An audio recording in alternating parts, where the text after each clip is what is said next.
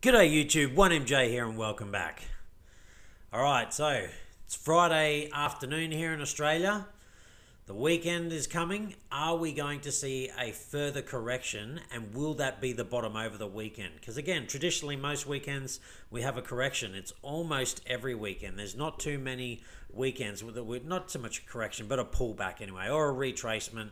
There's a few different names you could call it, but generally there's one that happens over the weekend. But again, maybe something has sort of changed this week and we've already sort of had it, and so over the weekend it just spikes up. I personally think, again, I think this is going down. I do think Bitcoin is going to get down to sort of 43-ish thousand dollars. Could be 44, could be 42, thereabouts. And yeah, I think that'll probably be the bottom. But look, I've been wrong before and I never offer financial advice. We'll just have to wait and see. This could be a long, slow, drawn-out thing, like it was back in January. There was a sort of 3-week sell-off, and we could see something like that, but we'll wait and see. All right, $1.4 trillion. So I think we're going to get down close to the $1 trillion mark once this is all sort of said and done. Now, I'm not saying exactly 1 trillion, but I wouldn't be surprised if we're about 1.1, maybe 1.2. And look, we could even go under $1 trillion market cap. That is completely possible. But again, we'll have to wait and see. BTC dominance the same, up a tiny bit. ETH dominance down a little bit, and gas prices still really high. All right, as we can see, there's a fair bit of red here. Things aren't looking too great. A lot of people are probably hurting a little bit, and particularly the people who, just kind of FOMO'd in at that last minute and, bought the all-time highs. They really will be hurting at the moment. But hopefully they've done their research. All right, let's have a look. What's really pumped in 24 hours? Even better question, has anything pumped in 24 hours? Because I haven't checked this. I'm doing this live with you. Yes, we've had some things that have moved. Well, really one. So NIA, they've done pretty well. That's a pretty good pump, but they are still down over the last 5 days. Engine Coin hasn't been doing too bad. There's a lot of news about NFTs and stuff, so they've done all right. But look, 2 projects that really are in the green, and only one of them with a pretty reasonable sort of pump. And then these ones here, they're just stable coins, so they're up a little bit. And then we can see that we're just going into the reds. All right, so let's have a look then. What's dumped and what was the worst, that dumped in the top 100 at least? Oh, ZK swaps and Phantom, of course. We were just talking about these the other day. You can't have those massive pumps without those sort of massive dumps. And yeah, ZK swaps, which I'm guessing came from outside the top 100. Not that it means that anything outside the top 100 is bad, but it's just that it's, it generally hasn't got a lot of history behind it if it's pushing back into the top 100. Generally, when things fall out of the top 100, you quite often don't see them again. Things can pump into it a lot easier than them trying to get back into it once they've fallen out of it. It just generally means they're losing market momentum, losing favor with buyers and investors and things like that. So, I mean, look at Phantom. It's still up by an absolute country mile, though. So nearly 170% for the week, but it is having a retracement. And then, look, there's lots of other double-digit sort of losers here. Synthetics Network just continues to go down. So, yeah, there we go. I'm still keeping an eye on Synthetics Network. I haven't pulled the trigger and bought any more yet, but I've got some money on the sideline. We'll just have to wait and see. I'm not in any rush. And if it literally bounces from here and I don't buy any more for $17, I'm not too worried. I bought a fair few, what I consider a fair few more. Anyway, with the profits I made from other coins. Now, I did buy them at $24, so I could have bought them a whole lot less and got myself a couple more extra. But look, they were bought with profits that I made from a whole stack of other coins anyway. So, I haven't really lost any money in that sense. All right, let's go on. Let's have a look at the actual chart. So here's Bitcoin. And again, it is down, and I do see this playing out a little bit like this. I think it's probably going to play out over maybe a couple of weeks or so. We'll just have to wait and see. I could be completely wrong. I've been wrong before, but really this green line I think is going to be a great buying opportunity. So if Bitcoin somehow manages to get down around sort of 40,000, I think that's going to be a pretty good buying opportunity, but we just need to be prepared. It could go lower. And I don't have them here anymore, but I had the 100 and 200-day moving averages. They're quite lower. I really do think we're probably going to bounce before the 50-day moving average, but time will tell. So we're just keeping an eye on it at the moment, but it is an obvious downtrend, 100%. We had that thing the other day where I thought maybe it's going to spike and break out here. No, it just rolled over. All right, so let's get on to some stories, and there's some pretty good ones. So crypto leaders back MIT's four-year initiative to harden Bitcoin's security.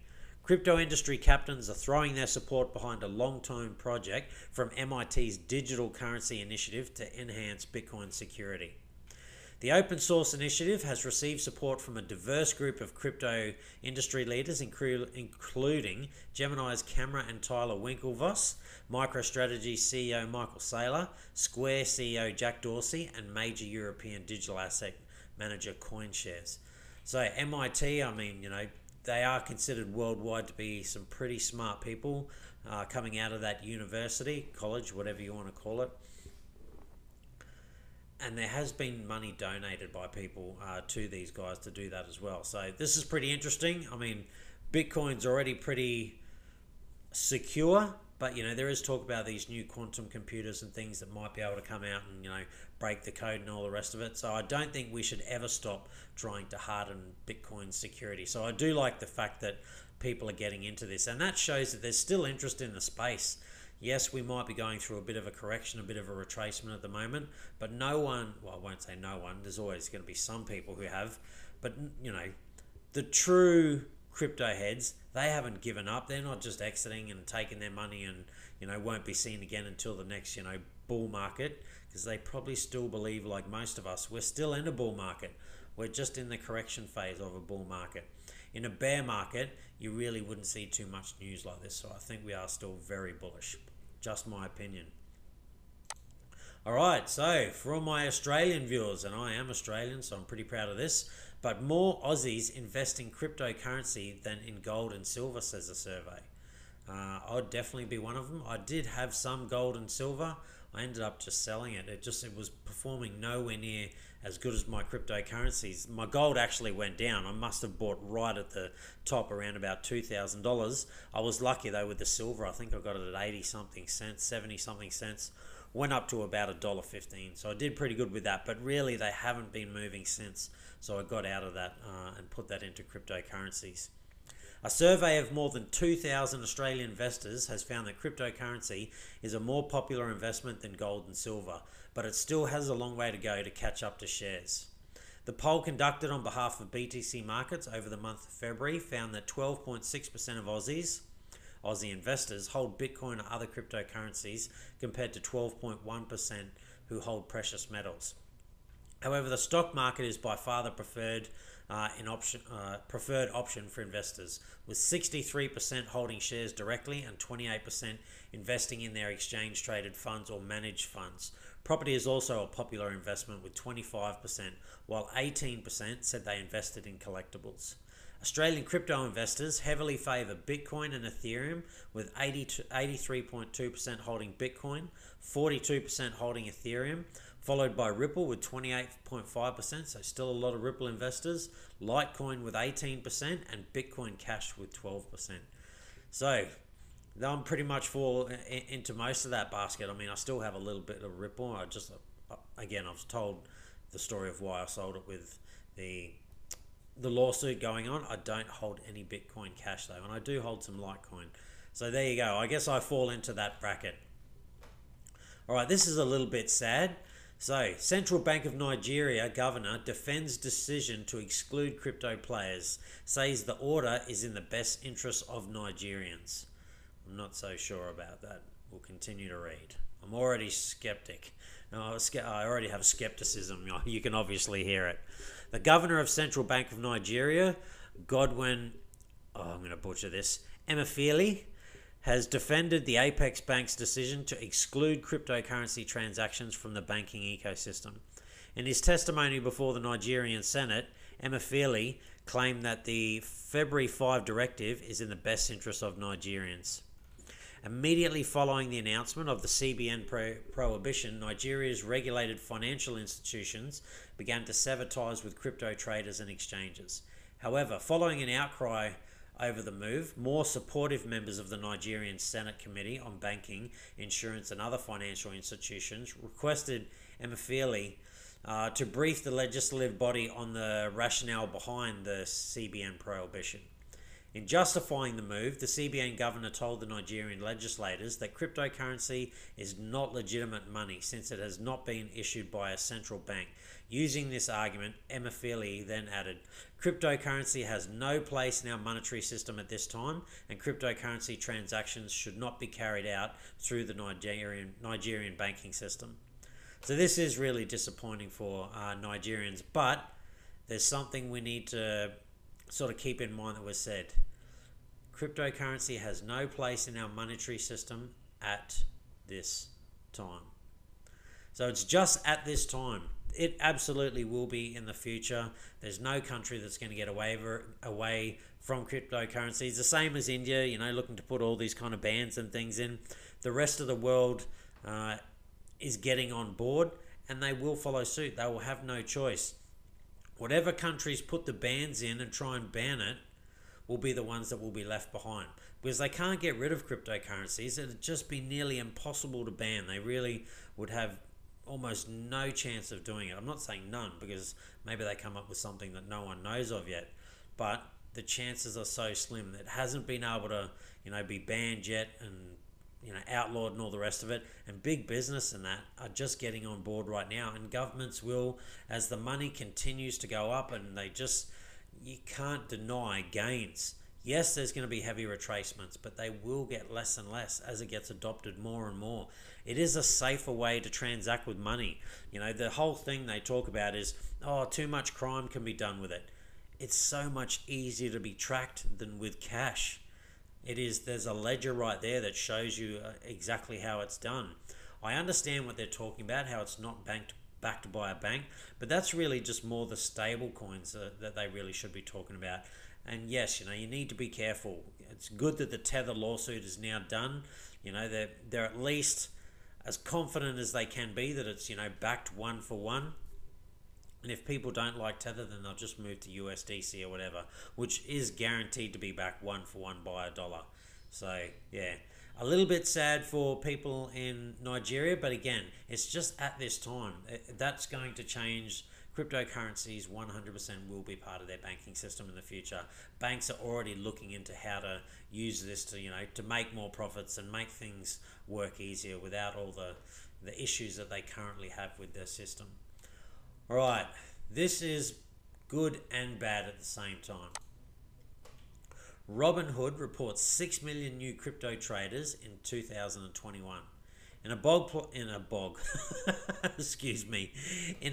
post on February 26, that's today, titled "Crypto Goes Mainstream," the retail trading app revealed that it had seen 6 million new customers on Robinhood crypto so far this year.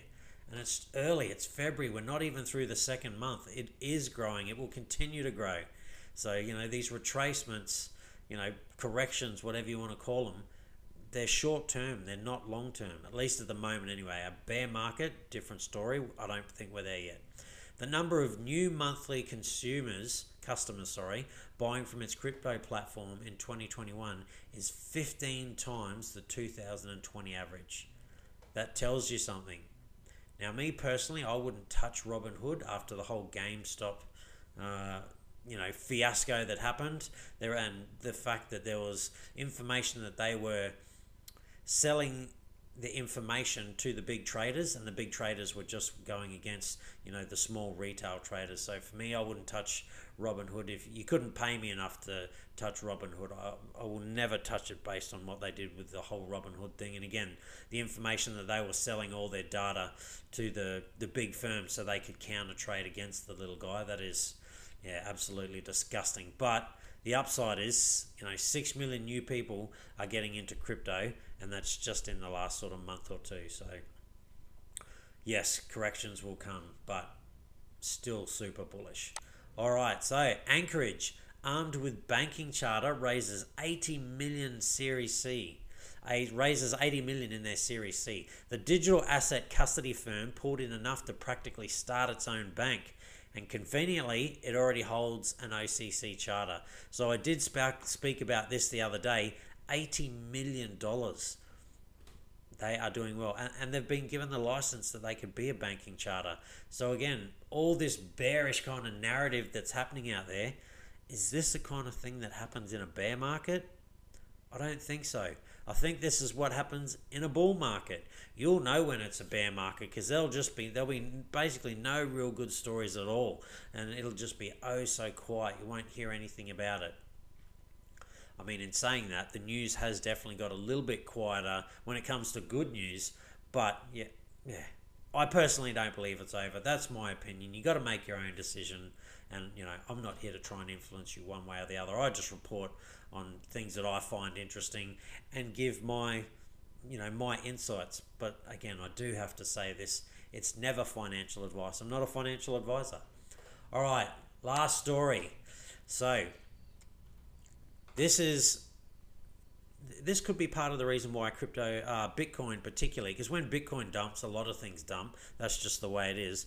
And this could be why the market is having a bit of a retracement. Now, this is posted today, though. So, Global Crypto Investment Fund, or FD7 Ventures, to sell $750 million worth of Bitcoin to increase their Cardano and Polkadot holdings. So, scary on one side that $750 million worth of Bitcoin is going to be sold. But hey, if you're in Cardano or Polkadot, you'll be pretty happy with this.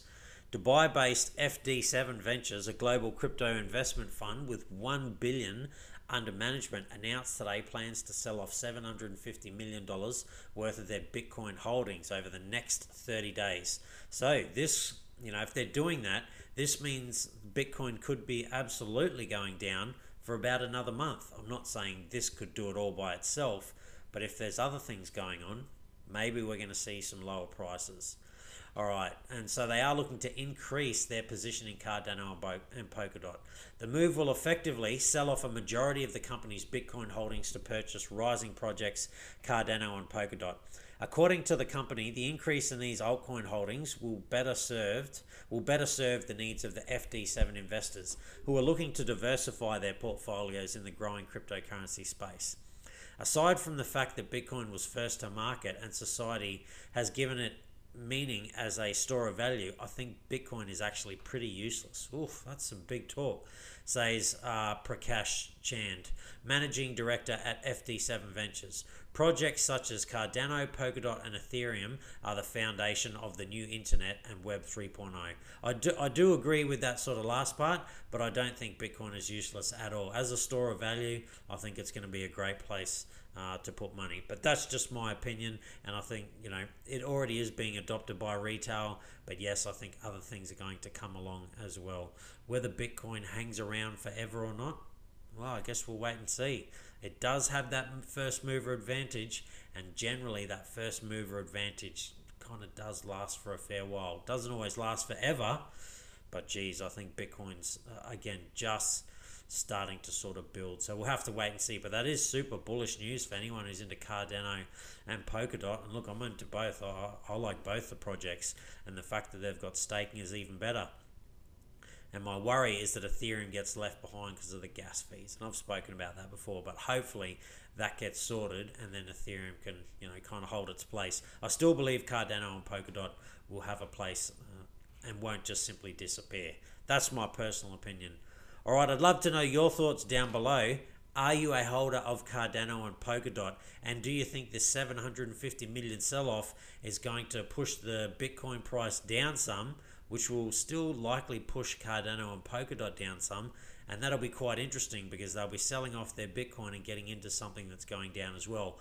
Most likely. It all depends on how they do it. If they sort of sell all the Bitcoin first and then just dump one big sort of load of buy orders into Polkadot and Cardano, that could really affect the price. And I'm sure they've done a little bit of research into the best way to sort of go about that. Hence why they're going to sell off their Bitcoin over 30 days. They're not just going to try and dump it in one go, because that will just really dump the price. And the first part of their sell order might, get sold for a reasonable price, but the rest of it will just have really tanked it.